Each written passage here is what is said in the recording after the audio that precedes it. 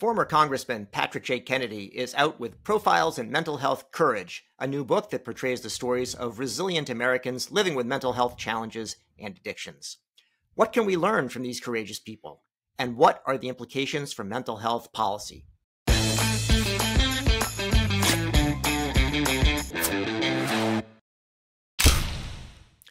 This episode of CareTalk is brought to you by Matrix Medical Network.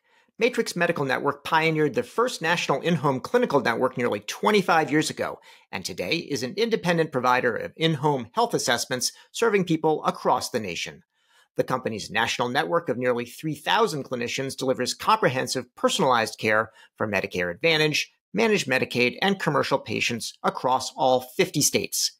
Care visits include diagnostic testing, risk identification, medication management, and tailored lifestyle improvement plans. Welcome to CareTalk, America's home for incisive debate about healthcare business and policy. I'm David Williams, president of Health Business Group. And I'm John Driscoll, senior advisor at Walgreens. Today's guest is the Honorable Patrick J. Kennedy, making his third appearance on CareTalk. We're here to discuss his new book, Profiles in Mental Health Courage, and of course, we'll get his take on President Biden's momentous announcement. Meanwhile, join the fast-growing CareTalk community on LinkedIn, where you can dig deep into healthcare business and policy topics, access CareTalk content, and interact with the hosts and our guests. And please be sure to leave us a rating on Apple or Spotify while you're at it. We love those ratings. So, Patrick, what is your take on the president's momentous decision to step aside and the enormous momentum around Vice President Harris? Well, first, when I first got sober and my stepmother, Vicky, hosted a engagement party for me and Amy and all of her family down in Washington in my dad's old house, then Vice President Biden came over and he said to me, "I know your dad can't be here, so I'm here. And I also want you to know how difficult I know it is to recover. And anything you need, I'm here for you." And shortly thereafter, as you know, my sister Cara died, and Joe Biden was there to give the eulogy. So I could just tell you, personally speaking, I love Joe Biden. Aside from all the amazing years of public service, I absolutely am so grateful for him as a human being. And of course, as a mental health voter, and I want to make that clear, part of my whole mission is to create a special interest movement, much like we have every other special interest group in Washington, but to do it for mental health and addiction in much the same way we do a Chamber of Commerce or a AFL-CIO. We just have not learned the lessons of other sophisticated advocacy groups. So if I were to evaluate Biden, I'd say he's the best president we've ever had on mental health and addiction. He's put more money in. He started the Certified Community Behavioral Health Centers. And right now, of interest to your listeners, he's about to release the most powerful rule in the 15 years since we passed the Mental Health Parity and Addiction Equity Act to enforce that act. And so, obviously, I think we also want to have good mental health going forward for the next 4 years. So I'm happy that he made the decision he did, because our mental health as a nation wouldn't fare very well under President Trump presidency. And I'm not just talking about the fact I served on the Trump Opioid Commission. Governor Christie, I live in New Jersey now, is a good friend, and had me on. But Trump never showed up to any one of those commission meetings, not one, even though at that point we were still spiking in terms of overdoses. And he had Roy Cooper, he had Governor Baker, Governor Cooper, he had all of these. Governor Christie didn't bother to show up once. So furthermore, he put no money. Mulvaney put no money into solving this problem. So even though, like all of us, he has a personal experience losing his brother to alcoholism. And by the way, there's no difference. It's alcoholism, opioid stimulants. These are diseases that are multifaceted, all of which share the same necessary solutions. But it says a lot that it's not just the fact that he hasn't put any effort behind policy. He also hasn't, he creates an environment that's mentally toxic to so many people because of the, just the tenor of the politics when he's kind of spouting off and going after groups and, marginalizing people and attacking people with disabilities and attacking. It's just not good for the mental health of our country. So for a lot of reasons, you're willing to actually take a position on this for no show, no money for mental health Trump. Yeah. Yeah. I mean, obviously, I think if it should be Kamala Harris, we'll have time now to start to put together the kind of campaign that thankfully I think will give him a clear competitive opposition, credible opposition in November, and he can no longer count his chickens before they're hatched, because they aren't. And I don't believe the American people at the end of the day are going to want to co-sign all of that he's brought to the table. But that doesn't mean we don't have our work cut out for us. And as a mental health advocate, I'm looking forward. And the reason we put in the Kennedy Forum a comprehensive policy agenda together, so there wasn't one. And we now have it curated by every committee in Congress, just like any other special interest group would. And we're ready to download it for her team so that she can pick up the ball. People care about this issue, but as you know, John, I found it difficult when they do care about it to make sure that they know what their roadmap is. If they care about this issue, we now have the roadmap at the Kennedy Forum. I want to get back to the importance of that rule, but having established cognitive capability as a standard for qualification for the presidency with a new race in hand, do you think it's fair to hold Trump to a standard of cognitive competence? Well, the Goldwater rule is that you don't diagnose people from afar.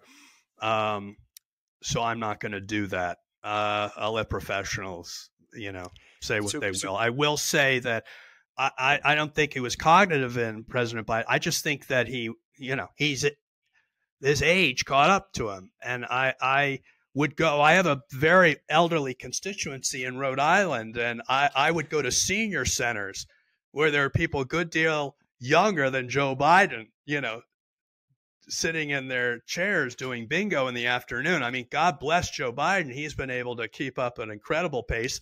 And, he'll go down in history as one of the most effective presidents we've ever had. So, but, at the end of the day, you run up against, as they say, Father Time, and he did. And he was good enough to recognize it and pass the baton. And certainly Kamala's, I think, as a former prosecutor, as someone who will just wipe the floor with Donald Trump in a debate. I think if he's smart, he'll avoid it. I hope not, because I want to see this happen. But we're going to be in good shape, I think, in November. We're going to have to mobilize our base, and I think Kamala does a good job at that. John, we'll ask you to put John will ask you to put the question on ice until Nikki Haley shows up for our show, and we'll ask her about that. I just think it's the reasonable standard for one candidate is a reasonable standard for the other. But Patrick, maybe you could talk. I want to reverse the tape a little bit. I don't think people understand how weakly we've enforced parity and how consequential the new rule is. Can you maybe describe a little bit about how big an opportunity it is and how important what that rule really means for people wanting equal access to mental health treatment and care? So I have worked with the insurance companies for years and basically tried to say, much in the same way that John McCain and Orrin Hatch would tell my dad he didn't understand. My dad would tell them that they don't understand. But at the end of the day, they would come up with something that both of them could sign off on and pass for the good of the country. I tried to say to them, we're into a new world. If you thought Me Too was a wake-up call or Black Lives Matter is a wake-up call, guess what? When you keep going in the way that we have historically, where we marginalize mental health and addiction treatment, and we pay for it in a substandard way, and we force people to jump through all kinds of hoops that we would never force them to do if they had another illness, you got to fix it. And at the end of the day, for the benefit of reducing costs, we know that mental health is the secret sauce. We've squeezed everything we can out of the rest of healthcare, but mental health is a chance for us to really reduce costs. Obviously, we're going to have to reorganize the way we set up the financial incentives so that insurance companies are not motivated just to do it within a year's time, because of course the big ROI are years down the road. So we have to come up. But I've always tried to get them to say, what's the new mousetrap? I mean, they can operate most effectively, know what the rules are. We just haven't been very good at putting the rules in place. I've told them they need to step up. They can't just be opposed to parity, which unfortunately I think has been a reactive approach they've always had. But in this case, then they're fighting it. And John, I honestly think that there may be litigation on their part when the rule comes out, from everything I'm hearing. The first time I was invited down to K Street since I got left office was when this proposed rule was put forward. And the insurance companies, through their lobbyists, invited me down, and they said, what can we do? What can we do? How can you help us? And I'm like, it's the 11th hour and now you're calling? I mean, it's just remarkable to me that we haven't done a better job preparing for this moment. So what do I want as a consumer? I want insurance companies to pay for recovery housing. I know the people that I'm in recovery with benefit from long-term 6-month supportive living. That's not paid for today. I'd like to see insurance companies pay for it. Clubhouse models for people with schizophrenia, bipolar, that is one of the strongest evidence-based outcomes. Do insurance companies pay for it? No. If the insurance company said to me, Patrick, we don't have enough therapists to meet your in-network adequacy requirements, which of course is a function of the fact we've never paid for these services, I'd say let's expand the availability of providers by including recovery housing supports, by including social supports through clubhouses. And then you wouldn't get in as much of a problem when it comes to not having sufficient network. And then I would say, let's define what we want mental health to serve. I'd say we want people who are severely mentally ill to be on the top of the list. And we want to make sure those that are in jeopardy of falling into that bucket are on the top of the list. But if all of us can benefit from mental health, we have to come up with a new solution to provide for that whole system. But for the insurance population, let's hold them accountable for this. If I said to them, they'd be like, hell yeah, let's do that. But guess what? They've never engaged with the consumers except for now. And now it's, they're crying and the sky is falling, the sky is falling. All this rule does is it says, guess what? Just treat mental illness and addiction the same. Do not have longer waiting lists. Do not have a higher financial thresholds. Make sure you have no more onerous medical management practices. I mean, it's pretty basic stuff. So anyway, I think, John, that this rule is going to be the leverage we need as consumers to get payers to the table and listen to us. And I want them to know, like Orrin Hatch knew when he worked with my dad knew when he worked with, John McCain, we're not going to get all we need and they're not going to get all they want. But at the end of the day, we're going to be better off if we figure out a way to do this together. So, Patrick, the new book is Profiles in Mental Health Courage. And my first thought was great title. My second thought was you'd probably be pretty pissed if someone else took that title. But in any case, what inspired you to write the book? And what do you hope readers will take away from it? Well, I looked into John F. Kennedy's original 8 senators. And guess what? Over half of them have documented mental illness in their families. John Quincy Adams lost his eldest son. George Quincy Adams from suicide.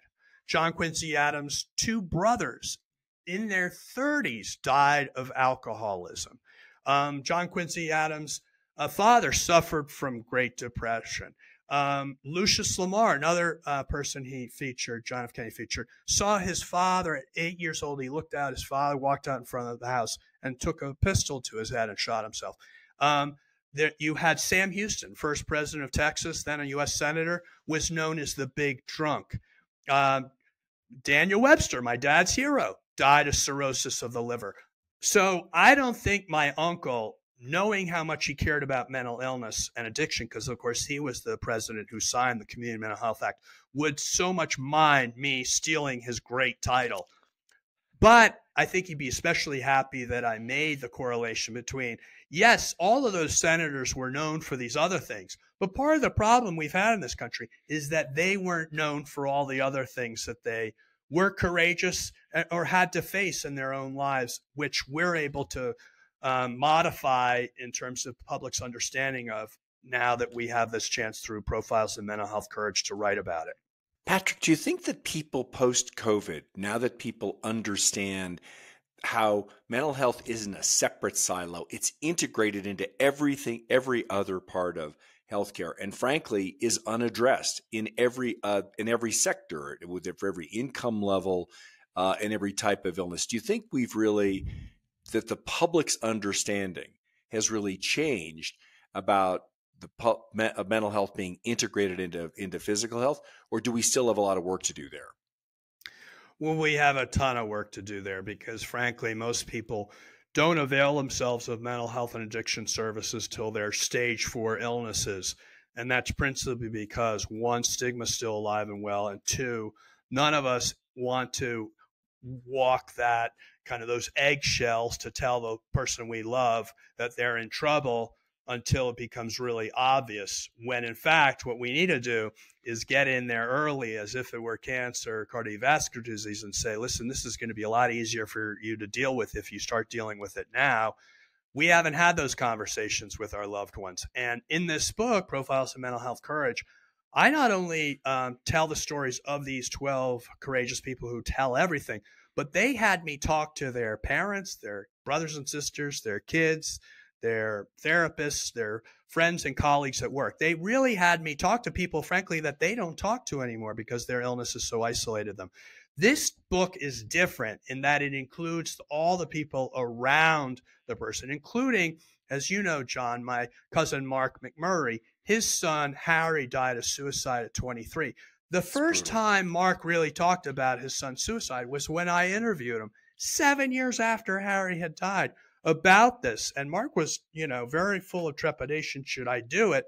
Once he got in, it was cathartic for him, which only proves the point that we need to open up and talk about these things. Then he had me talk to Harry's brother, his other son, Belton, and Belton said things that Mark had never heard. Then Mark had me talk to Harry's roommate at college. Harry's roommate at college told both Belton and Mark things that they had never heard of before. So my point is, if we had had a better chance for everyone to share, there may have been a better chance for them to have intervened earlier and more aggressively with Harry than was the case, because they felt like they couldn't talk about that personal business that, I don't want to violate his privacy.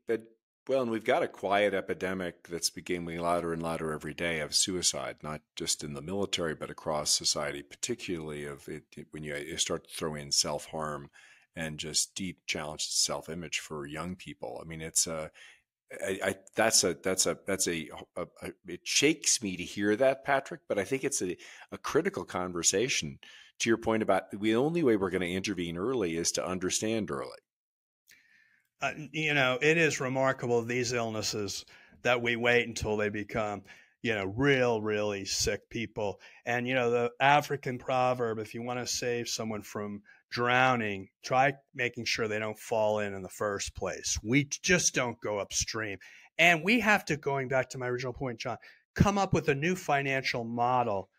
All these European countries that have national health systems do so much in terms of social supports for these illnesses, early intervention for these services. Why? Because it saves them macro costs, which, by the way, they bear because they come from these big, centralized health systems.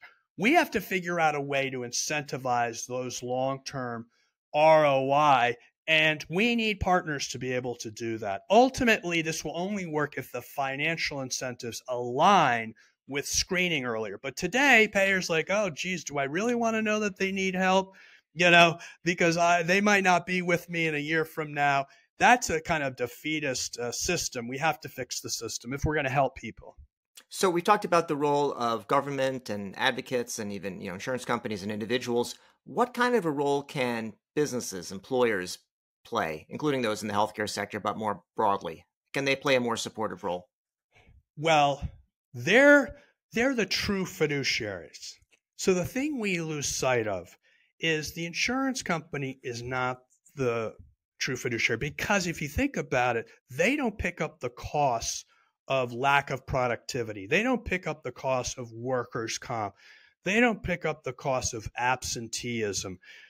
If you start adding those costs and then add the number of workers that are churning in and out in any given year in a major company, some of which is driven by mental health and the lack of safe culture where people feel accepted and embraced in a supportive environment of work for recovery, you start adding huge costs. Now, we as insurance companies, because they don't bear those other costs, when it comes to them, they're thinking, oh, we want to keep a capitated spend on mental health and addiction. We don't want to go that extra mile because it's going to cut into our profits. However, if they had all these other costs in mind, they'd say to the employer, or the employer should be saying to them, listen, we'll pay more on the insurance side because we know it's going to save us dollars on the human resources side.